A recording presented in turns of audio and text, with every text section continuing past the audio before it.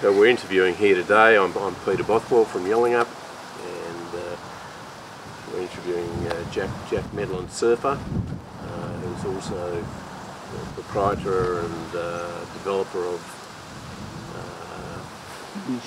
Moonshine studio surfboards and longboards, and we'd just like to ask him a few questions about where he comes from and where he's going and all that sort of stuff. Okay, well, you know, obviously we're great fans of, you know, your surfing and how you've sort of developed with your Moonshine studio to make boards.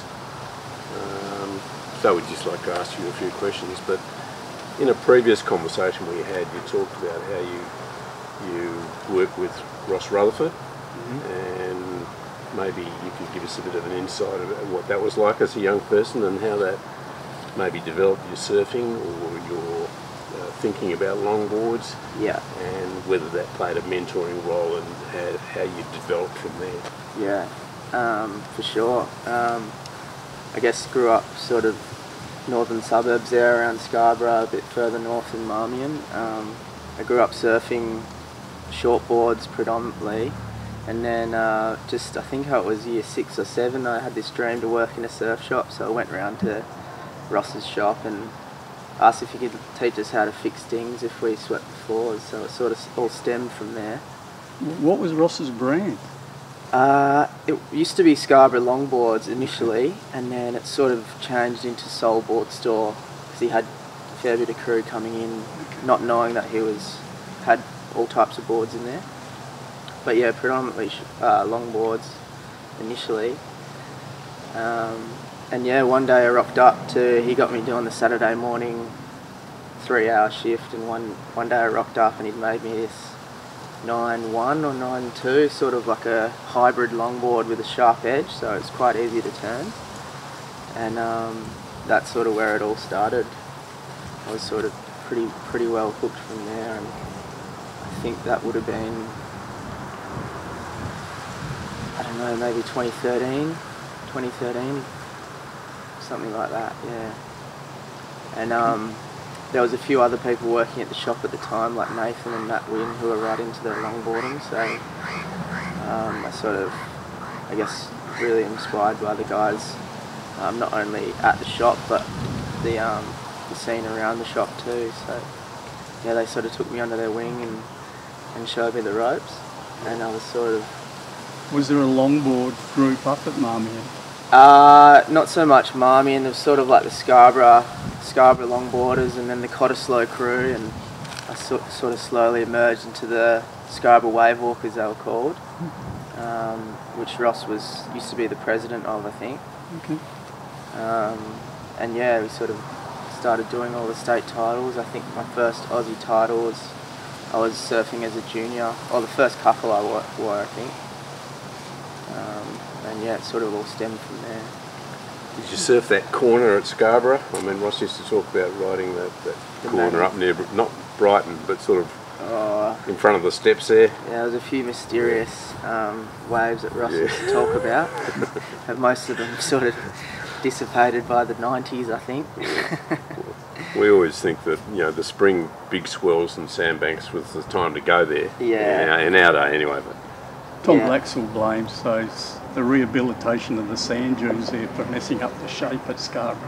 Yeah. Yeah, maybe. Yeah. Seems very straight these days. Definitely has its days. It definitely has its days, yeah. Well, the Brighton boys will swear by it. Yeah. But a longboard in those sort of fast-breaking waves, you know, it's not an easy place to learn. And I remember in our day there weren't a lot of really good surfers came out of Scarborough. More Cottesloe and Triggs and stuff like the City Beach. So. Yeah. But anyway. So did he actually teach you to shape, Ross? He did. I learnt a lot from Ross. I was sort of doing a lot of stuff in the backyard at the same time, and he initially started having me doing ding repairs, and then I often asked him to shape me boards, and I would just sit in and watch him. So yeah, he definitely taught me and demonstrated how to do it for sure. And then down the track he started shaping boards for me, and I would blast them and sand them. So that's probably where I started doing a bit more lamination and that sort of thing. Finishing. Finish sanding, lamination, yeah. But yeah, I was also working with Pete Dwyer at the time. He was shaping his boards out of his backyard in City Beach. Mainly shorter boards at the time. So Pete taught me a lot at that stage too, and he also went on to working down here at Yallingup at his folks' place. We built a few sheds, and I was glassing a lot of his boards at the time, and he was shaping and I was glassing and sanding, and learned a lot from him too before I moved into Von's workshop. Whose workshop? Von's workshop, where I am now. So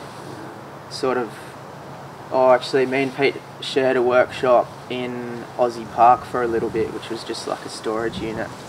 Now you've got a studio. Yeah, well, yeah, I think that was actually prior.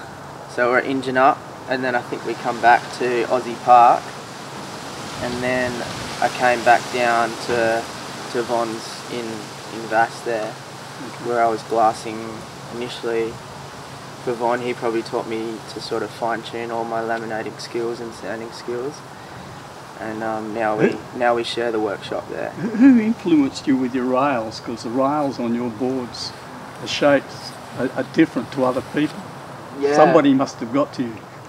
Well, I guess it's sort of an influx of probably learning from Ross and Pete, having that West Australian influx, but also I guess all my outlines come from mainly 60s longboards, like this Lendiven here. Yep. Is the outline of these two in the middle here. Lenny would be happy to hear that. So I've sort of just modernised the rails a little bit, and the bottom. It's not so rolled. Modernised the rails or taken them back to what they were? They're a bit more refined than these ones. So I'm sort of, I guess I'm incorporating like a modern rail profile and the bottom contours as well, and the outline from the old boards. So yeah, they're working for you. Yeah, they certainly ride differently, and I think a lot of us have forgotten how to ride them, but I think I've certainly enjoyed riding mine. I reckon they're bloody great. Yeah, great.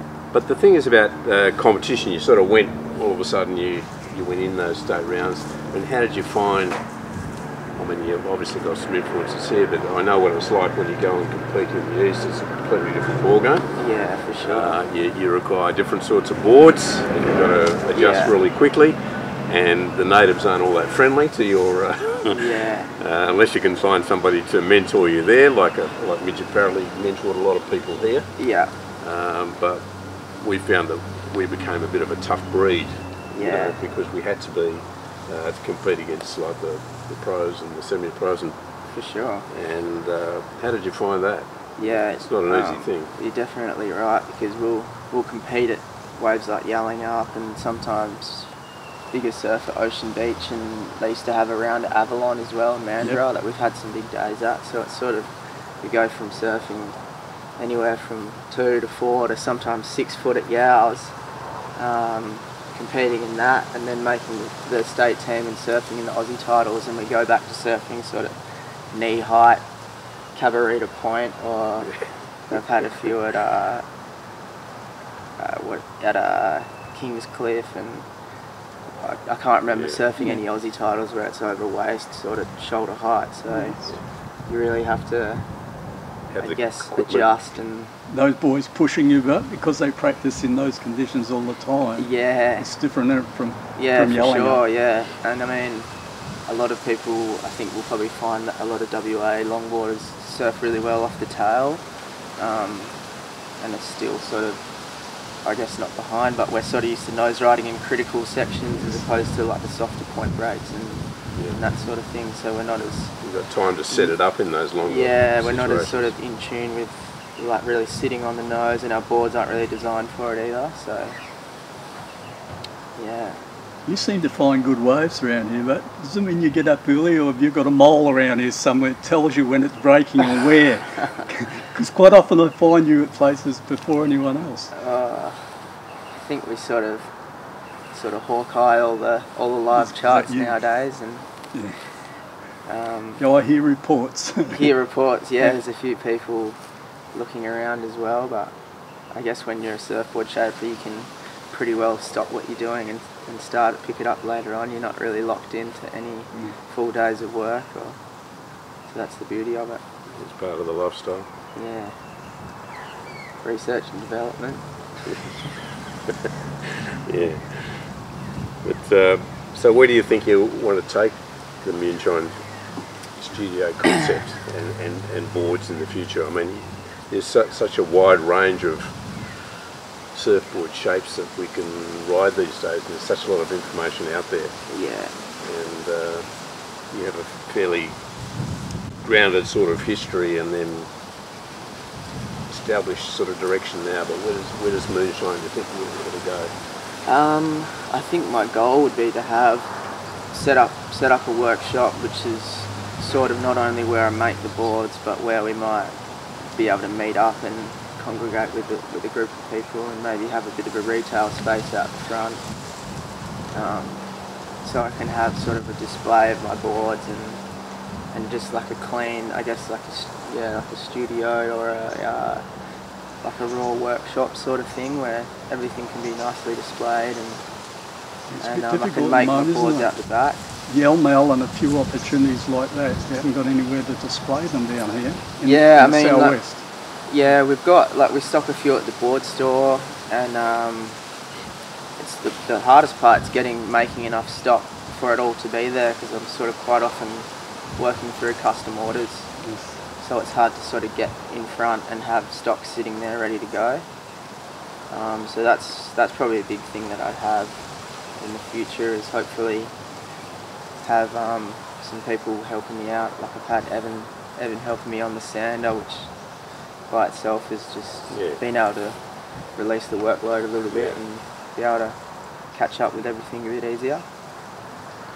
Yeah, I know some of the great surfer shapers, guys like Ryan Birch and stuff like that, who does all the test and development of his own product, but he does that. He'll make 4 or 5 and he'll put them in a shop, and they all look bloody fantastic to look at, and they just go like that, Yeah. But it's a matter of having the resources, I suppose, to do that, or an outlet.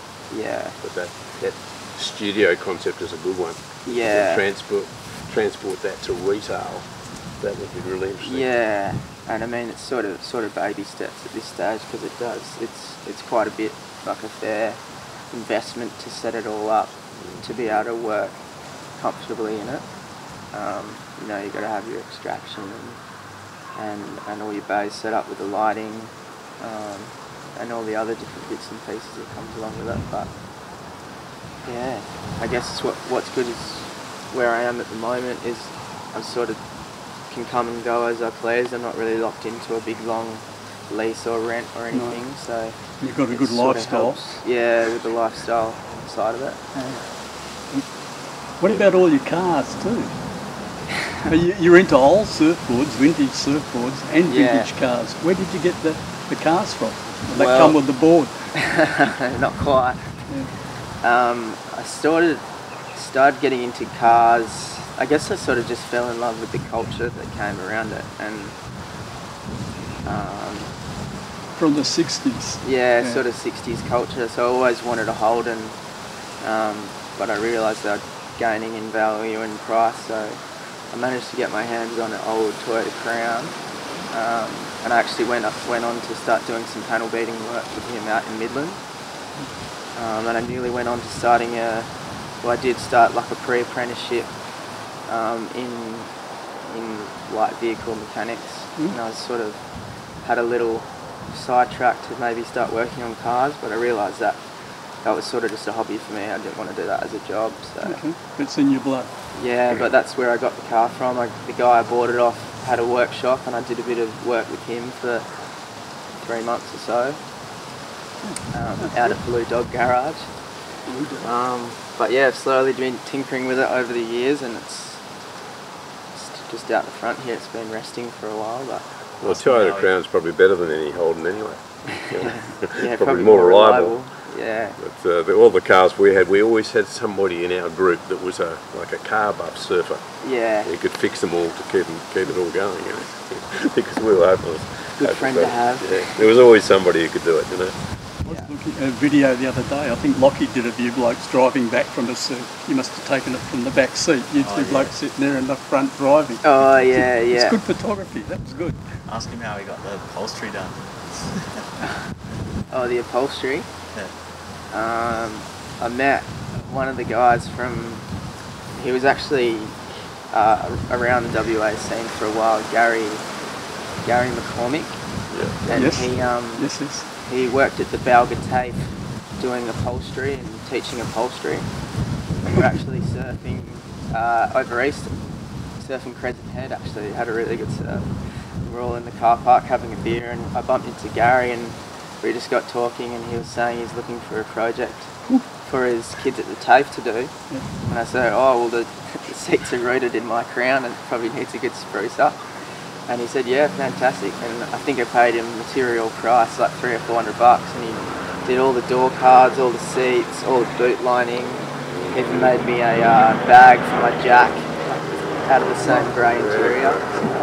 It's good. It's good. You're on Gary. So yeah, there was a few. And also I've just had the paint redone through Terry Goddard's workshop up in Perth. So another connection through the Longboard Club. That's good. One of his workers resprayed it all the same colour. You can always find a car freak in surfing somewhere. Yeah, yeah.